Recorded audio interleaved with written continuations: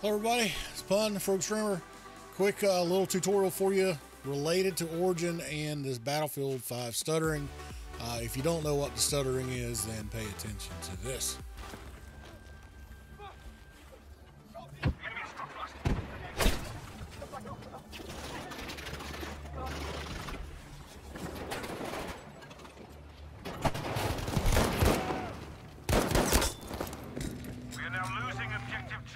So, if you have this issue, then here is a possible fix that you can try, and it's worked for a lot of people, including myself.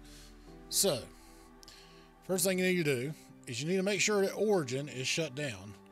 So, if it's running in your task manager or in this quick start, whatever you want to call this area down here, quit Origin, and then Control-Alt-Delete, go to your task manager and make sure the Origin web helper is not running. So turn this off too in task, and then go and press your Windows key and the key R, so Windows R, and you're going to type in what I have highlighted here: % program data, % / origin.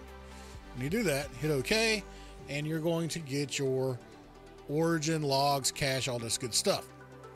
So what you're going to do is you're going to delete every folder except for local content.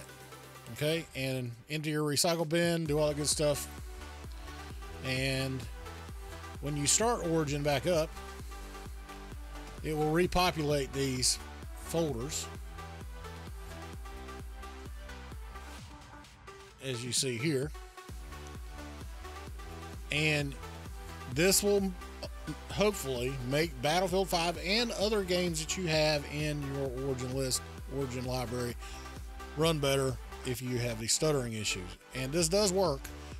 I ran 3 games last night, 3 rounds of Battlefield 5 last night, and I didn't have any issues after I did this step here. Okay, so go out there, give it a shot, and if it doesn't work, look in my pinned tweet on my Twitter feed at @TFS_pun, and there's some other steps that you can take to get rid of stuttering if you have that also. But anyway, thanks for watching. We'll see you on the battlefield. Bye.